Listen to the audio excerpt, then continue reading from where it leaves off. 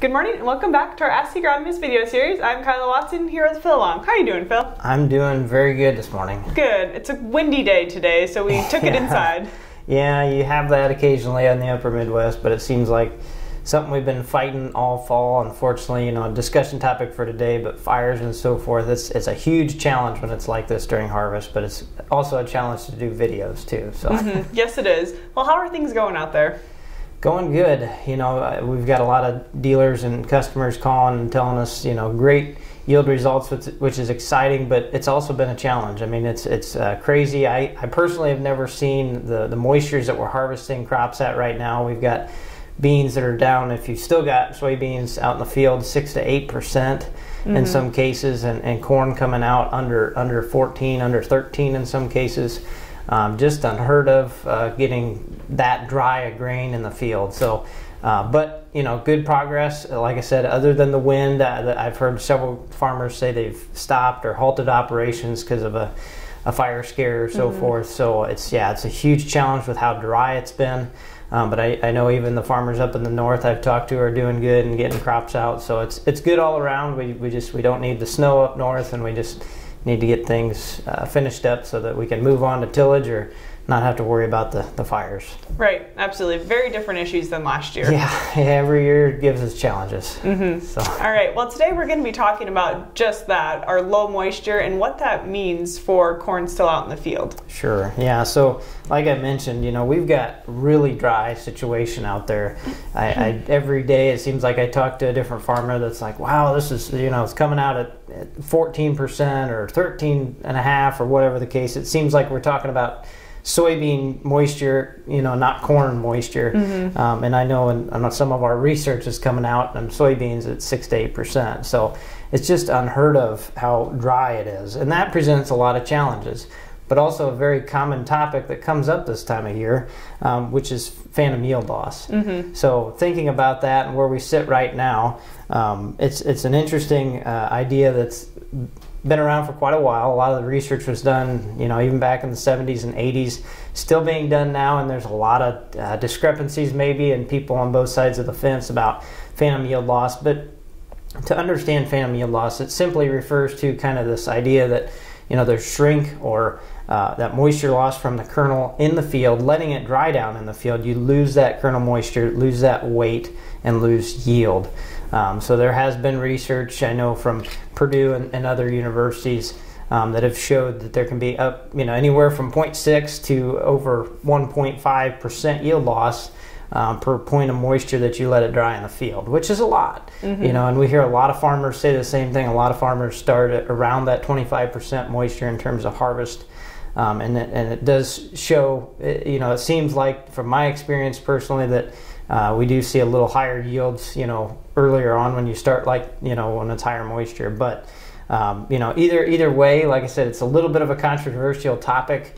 I did some of the math on this, just looking at it as I went through, so if you think about where corn comes at R6, so if we sit at black layer physiological maturity, we're around that 30%, 28, 32%, depending on the hybrid. It can vary. But that's typically where you start that black layer process at, and then from there it dries in the field. And you usually want it to dry some because you don't want to have to pay all those drying charges. So I just figured roughly from 25 to 15%, if you were to let it dry this year, from 25% down to 15, which we're already past 15, so it's crazy, but easily dried that far in the field. And unfortunately, what I came out with using about a 3.5 cent drying charge at our local elevator, that you'd need about 22 to 25 bushel to make up for that. So if you're at a 220 bushel yield and it dried down to about 198, you would need about 22 to 25 bushels to make up for that drying charge. Okay. So that's quite a bit. Right. And in this case, it may not have paid for itself. It would have been close, but obviously I went from 25% moisture down to 15. So that's 10 whole points of moisture. That's a long ways, and not everybody lets it go quite that far. So it's a little bit extreme, but the idea is that you got to make sure you understand the drying charge versus how much yield you're going to lose. So the whole point of this to me is, as we continue going and we continue to understand our hybrids better, this is something that you can do and try in the field. I mean, a lot of farmers have done it. Let a field sit, start harvesting early, and then, go do something else and come back and finish that a little bit later when it's drier. It's something that you can understand better by doing it on your own farm, in your own soils, your own area, and to help understand that process and how much, the drying charge versus the yield loss is going to affect in your situation. So a good opportunity for on-farm research, and personally I think that's about the only way you'll truly understand this topic. But it's one that's important. However, we're mid-October, and in our case, we're already below 15%. So that's off the table, in my opinion. Right. So we're past the phantom yield loss phase now. We just got to get it out of the field. Right. Well, I was just going to ask, so now looking at where we are in harvest now, what is the bottom line for farmers out there harvesting? Yeah, it's, I don't want to say a scary situation, but yeah, I know even on our own farm, we've been doing some combining and seeing some of the corn go down as we go across the field. It's that dry. So the stalks are dry. We're having stalk lodging, obviously. When you're down at 13-14% moisture on the ear, that plant is dry. It's lost its stay green. It's done. It's lost enough moisture that everything is given up on that plant. So one key thing is the ear shank. So the ear shank and the stalks, obviously, there's not enough moisture left in there likely, unless you used a fungicide that is going to keep that ear attached or that stalk standing straight. We have a lot of wind going on, it seems like. That's creating challenges more than just fire, but also corn going down, ear losses at the head. So ear droppage and stalk lodging is a huge factor right now. One that I would really prioritize your fields, whether it's earliest planted or a certain hybrid. Hybrids that have open husks are going to be drier. I know I've talked to some of our customers that have open husk hybrids, and they're definitely drier. But at this point, everything is dry. So those are the two biggest things. The other thing I've noticed a lot, as you get drier moisture, obviously, you have a lot more.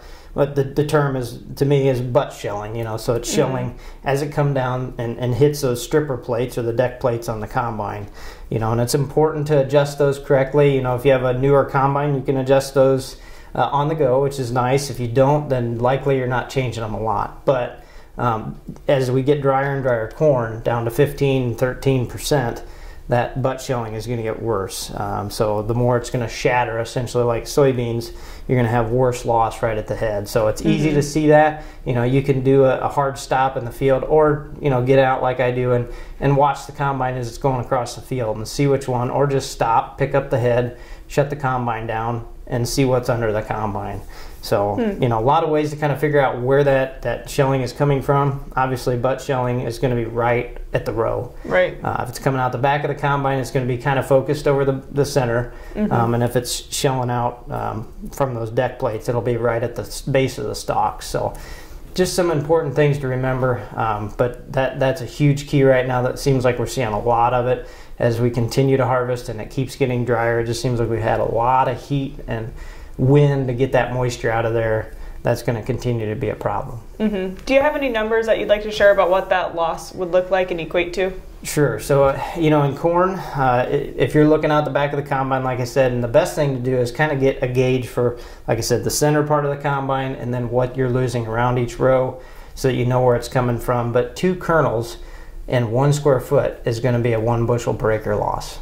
Wow, that adds up quick, doesn't it? It adds up very quickly. And typically, you can see, especially when we get down to this point of moisture, 13-14%, which is really unheard of. Like I said, in my lifetime, I can't say I've harvested corn at that moisture.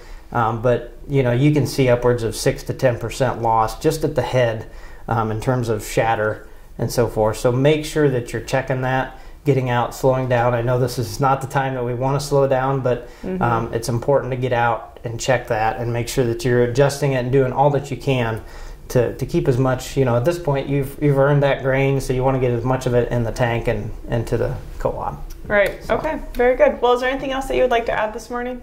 No, I just hope for continued slow the wind down would be nice, and I hope everybody stays safe. Obviously.